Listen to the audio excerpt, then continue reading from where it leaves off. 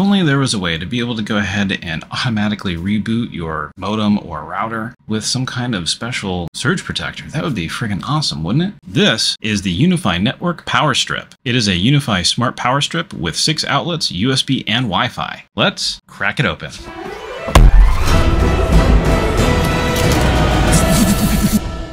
Now, quick disclaimer, I did buy this with my own money. Now let's check this out. As you can see here, it reboots internet devices when UniFi Network Controller detects an offline status. Works with any US AC plug, cable modem, DSL router, or optical network terminals. You'll use the UniFi Network Controller to go ahead and adopt this and manage it. And then you can see here we've got the 6 power control outlets up to 1,250 watts max. Then you've got 4 USB Type-C ports at 1.5 amps max per port.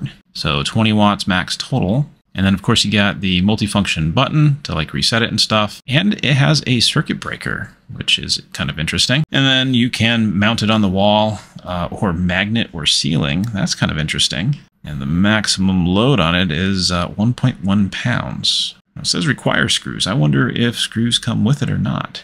Anyways, this is the USP TAC strip. But let's open it up and unbox it.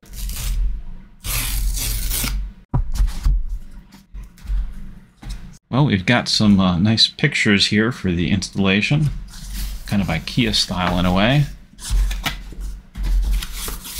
The packing foam. And it's nice that they actually went ahead and numbered the plugs here. It does feel kind of like cheap plastic on the top and nicer plastic on the bottom. I don't know why there's that variation. We've got a mounting plate. Built-in cord. And hey, look at that. It does come with screws. Pretty sure that is everything in the box. Yep, that is it. Now let's take this mounting plate. And it has some nice like rubber strips on here, so it won't rub against the wall or scratch it, I guess. And then it looks like this would just go this way here. There we go. It just clips right in. And now it's stuck. There you go. It took a good bit of force to pull that back out, but it did come off. So do you want me to go ahead and void this warranty and crack it open? Hasn't been plugged in yet, so I can't shock myself, or at least in theory I shouldn't, provided that there's no capacitors or anything inside of it storing any electricity, so it should be relatively safe for me to disassemble. All right, let's do it. So it looks like we just have these little rubber plugs here. And I should be able to take all these out. Now, Ubiquity, if you're watching, it'd be great if you went ahead and provided like the Allen wrenches to be able to take this apart for people like me. Okay, I am using a TR9 to take this out. And let's see if we can get this open. Decent amount of force here off camera, but let's get this open.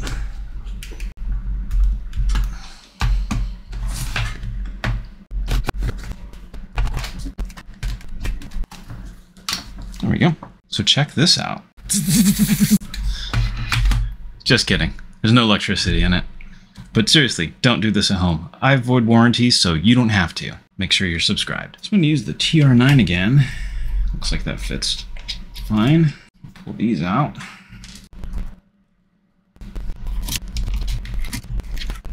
Kind of hard to see that chip, or those chips. So it looks like I should be able to tilt this and pull it back, pull it out.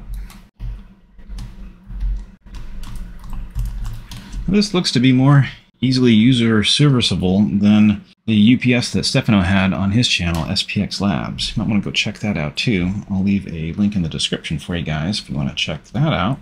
There is a little bit of a kink in this wire. Should be fine. There we go. So this pulls straight up. And it looks like that it goes ahead and connects to this board right here. which is then the USB-C ports right there on the front. It looks like there's not really a whole lot to this. So it just looks like it has some switches and a couple of chips. It's very basic. So let's see if we can actually see what these chips are, or if I have to bust out my microscope to be able to actually pull a good image off of it. So one other thing I just noticed here is that you actually have a thermal pad on the back of the unit here. And that would be covering these chips right over here. Now, since you're still watching this video, I'm going to go ahead and say that you probably like it. So make sure you slap that like button here real quick. So let's go see if we can find those chips online, shall we? So this chip right here is the INN3166C TAC H101. Now, this is a flyback switcher integrated circuit, it looks like. Shows some applications here. And of course, I will have links down in the description below. And here is the datasheet for it. You can check that out. And what's interesting is that's really the only chip that I could even find online. Now, I will go ahead and post full res photos on Instagram here, so you can go ahead and find that. I'll drop a link down below over to all my links, and then you can just link over there to my Instagram and check that out. And if you're able to identify any of these chips, go ahead and please drop a comment down below, as I'd love to see what you might be able to find that I haven't found quite yet. Now for the next challenge, putting it back together and hoping it works. One of the things that I was noticing is that I don't see on here anything that looks like a Bluetooth antenna or anything. So it could be on the bottom side of the board, but I really don't want to pull this whole thing out as I might not get it back together. So let's just reassemble it here. There we go. Reconnect this, and then put all the screws back in.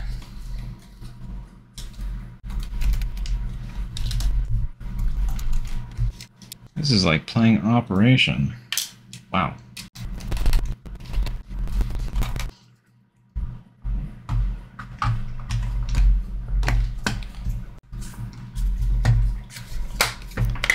Alright, so this just clips on back together. Put the screws back in.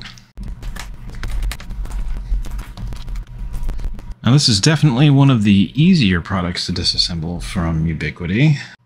So thank you for that. And it also cost under $100 to potentially break in the process. Let's get all these feet back on here. Now let's go ahead and plug it in and see if I burn the house down. Make sure you're subscribed. Now if you don't know, electronics are actually powered by magic smoke. Let me explain. Once the magic smoke comes out of any type of electronic equipment, it doesn't run anymore. Therefore, it runs off of magic smoke. And now you know. So I've got my kilowatt here. Plug this in. Well, I heard a noise, and there's a light, and I don't smell anything or see smoke yet. It's 3.7 watts. So logging into the UniFi controller here, it is picking this up. Pending adoption wireless. I'm going to go ahead and click on adopt. We'll see what it does here. As you can see, the light turned from white over to blue once it was adopted, and it shows connected wireless right here. Looks like there is a update to the firmware. Let's just click on it and see. Interesting. Okay, so it just gives us the wireless or the Wi-Fi experience that it will graph out over time. It is connected at 72 megabits download and 54 megabits upload. Config, seeing many options for anything. Outlets, cool. So we can actually turn it off or on for the outlets. Let's see if it gives any indicator here while we do that. There you go. You can hear the switch inside, how it switched off. I'm not sure if the microphone picked that up. I'll turn it back on and put it right next to the microphone. There you go. And you could hear the little click noise again that it turned it back on. Now, I don't know if we can control each individual USB outlet or not. Looks like that it is just considered like outlet number 7. I'm not hearing anything on it. I mean, it could just be because it's much lower voltage for USB charging. Maybe just the switching mechanism isn't that loud. Okay, so let's go ahead and click on upgrade. We'll see what this does. It probably starts blinking here. So when it is blinking between blue and white, it is updating. Now it's just taking a little over 3 watts here while it's updating the firmware on itself. I'm curious if that will decrease at all after it's updated. It shows it's provisioning and it's done. So it shows it's connected and wireless and still about 3.1, 3.2 watts. Now if I come back into it here, I don't know if there's any changes. No, I don't really see anything. Relay state and cycle enabled. Turn this off. All right, so if we come over here and click on edit, we can go ahead and name this something. So let's say like modem. And then we can tell it to power cycle your modem if the internet goes down when your modem is plugged into this particular outlet. Now I'm not going to enable that quite yet because I just have this sitting right here and I want to plug the modem directly into port 1 specifically for this use case scenario where if the internet goes down for whatever period of time, then it will automatically just reboot the modem. So I'll just hit apply and then I'll figure out everything else that I'll be plugging into here, outlet 2 and so on. So I went ahead and unplugged my modem and moved it on over to the new Ubiquiti power strip here, and I'm waiting for it to come back up. So the internet came back up, and now I will come into the strip here, click on the outlets, and I already named it modem here. Select this here and select modem power cycle, then hit apply. So now if the internet ends up going down and it ends up being the modem causing the issue, then it will go ahead and automatically reboot the modem. Thank you so much for watching, and you might want to check out some of these videos over here or playlists on where I take apart things just like this one here. And I'll catch you in the next one.